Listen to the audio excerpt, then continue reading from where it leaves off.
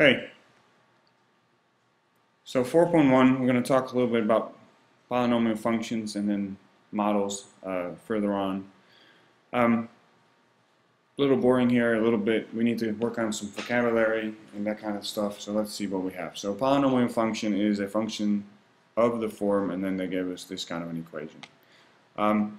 We need to make sure that we understand that n minus 1, so those would be the coefficients, that they're real numbers, and n needs to be a non-negative integer, so n could be like 1, 2, 3, etc.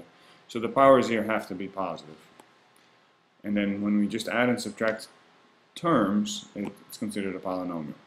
Alright, so what does that mean in terms of like a question? So determine which of the following are polynomial functions. For those that are not, or for those that are, state the degree.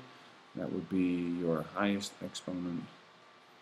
And for those that are not, say y. Okay. So first thing we check is, do we have positive exponents? We do. Nothing funky over here. 5, so is your largest. So this is a polynomial function, and the degree is going to be the 5. Okay. B. Exponents are all positive. And let's see, what else do we have? Degree of 2.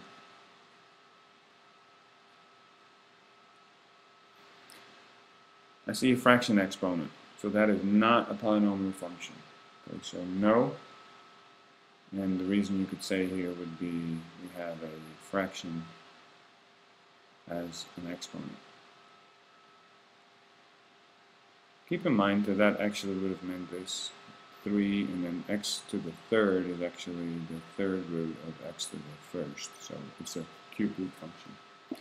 Negative 3, no negative exponents either. We said that they had to be positive or non-negative integers, so actually you need to add 0 here. But definitely no. No, that is because of the negative exponents. And keep in mind that a negative exponent would have meant 2 divided by nx cubed, so that's irrational. Negative 5, that's the line through the horizontal line through negative 5, and it's a good thing I just corrected myself.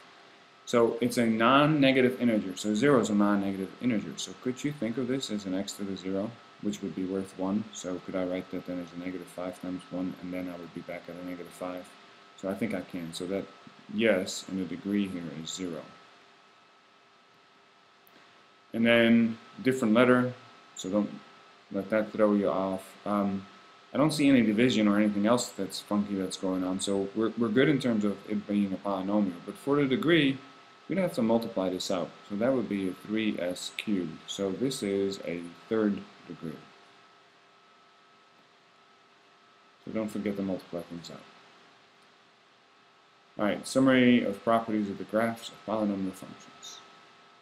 Okay, you guys already know a bunch of polynomial functions. So here are, so we don't have a degree listed at all, it's the 0 function, that's just the x-axis. Here's a constant, that's the one we just saw up there, g of x is 5, so g of x is 5 was an example of this, so that's a 0 degree, it's a constant, it's a horizontal line.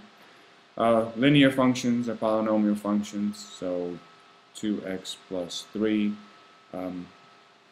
The degree is 1 because the exponent here would be 1. We know a second degree, we call that a quadratic, the graph's a parabola. And so we already know a whole bunch of this. Okay? Graphically speaking, polynomial functions look like this, somewhat. Okay? If they're not straight lines, they look like smooth, continuous curves. A straight line is smooth and it is continuous, so it doesn't have any corners. So polynomial functions look like this. So this is not a polynomial function. It has a corner here, so that's a bad thing. It has a, they call this a cusp, you don't have to know that word, but it's when it comes together in a point. You can't have any gaps because of this thing, they have to be continuous. You can't have any holes either, so that again would imply it's not continuous. Recognizing if something is a polynomial function graphically is usually not a real challenge. The only thing you have to watch out for a little bit is like an absolute value, would not be considered a polynomial, even though it is continuous, but it's that corner over here. Okay, a specific polynomial function would be a power function. And a power function is a monomial, so it only has one term, and it includes a number here, a variable, and then an exponent. So these are all power functions. This is a first degree. There's a second degree, a third, and a fourth degree. We use these sort of to base all of our other graphs on. So it's important to know a little bit about them and understand what they look like. So for example, if I look at this negative 5x squared, it's a second degree, that gives me a bunch of information right there. I know that it's going to go through 0, 0. Because it's an even number here, I know that it's a quadratic in this case, but it's flipped, but it means it looks like this. It either goes down, opens down, or it opens up. And the negative flipped it, and the 5 just makes it go faster or slower. So what would the graph of a negative 5x to the fourth look like? Well, honestly, it would look a lot like this. It would share this point. It would still be flipped, but because it's a to the fourth, it would run on the inside of the square. So this is an x to the fourth, and the first one that I drew was your x squared. And that's just determined by the power. So the higher the power, the faster your y values go up. And that's it. But otherwise, they look the same. Not only do they share this point, they actually share 3 points. Both of these will go through 0, 0. So they both go through 0, 0. In this case, they both go through 1, negative 1, and negative 1, negative 1 because of the flip part. Okay?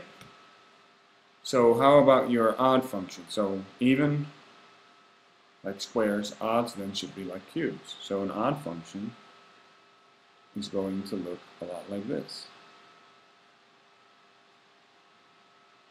So if you look at it, it still goes through 0, 0. It does go through 1, 1, but then at a negative 1, it goes through negative 1. So all odd power functions will have these points in common, unless, again, we flip it. So what's the difference between a cube and a 5? Well, it's how fast do my y values go up. So here and here, they would look exactly the same, but after that, the 5 would go up faster. It's sort of hard the way I drew it. What happens over here is that it's flatter. It takes a little while longer to get to actually get to 1. So the blue one is the x to the 5. So let me see if I can illustrate that here in the table. So between 0 and 1, this one's actually flatter. So what happens, for example, if you did a half? Well, if this was an x to the 5th, when you do this with a half, you get 1 over 32. If I had done that with an x cubed, with the x cubed, if I had plugged in a half, I would be at 1 over 8 already. So you can see that at a half, this one's at 1 over 8, which is not very high, but it's way higher than 1 over 32. So that's what happens between 0 and 1, or 0 and a negative 1. That's sort of this last statement over here. And the same thing actually happens with your evens. Okay. So how can I use that stuff that I just showed you over here? How can I use it to graph? And these aren't power functions, but these are transform power functions. So this one actually starts out as an x to the 4th.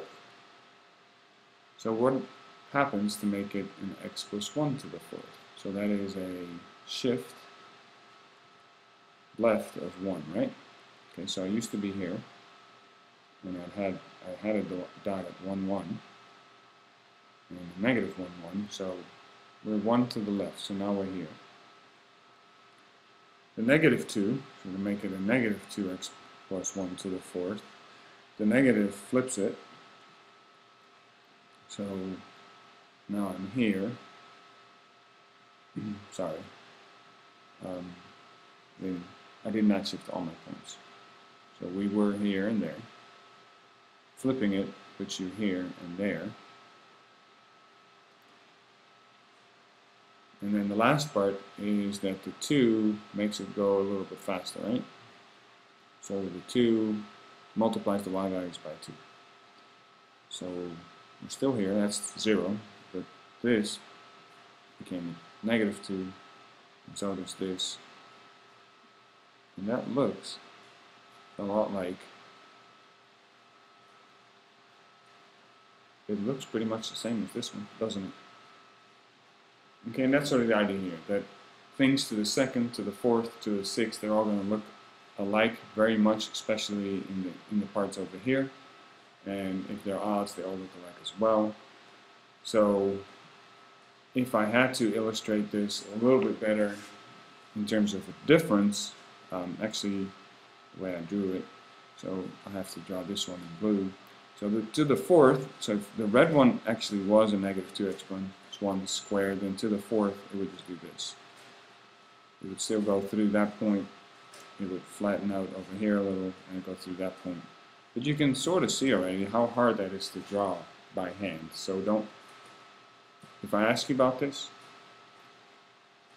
make sure that you list these things correctly, and then you should be fine. And then you do have to have these points here correct, and that's okay. How about an x to the 5? So x to the 5th, that's going to look like a wiggle. So it does this. And then the only thing that this 2 does, so to make it a 2 plus an x to the 5th, so that's a shift up of 2. So we end up here, 1, 2, 1, 2, and other than that, it goes up pretty fast.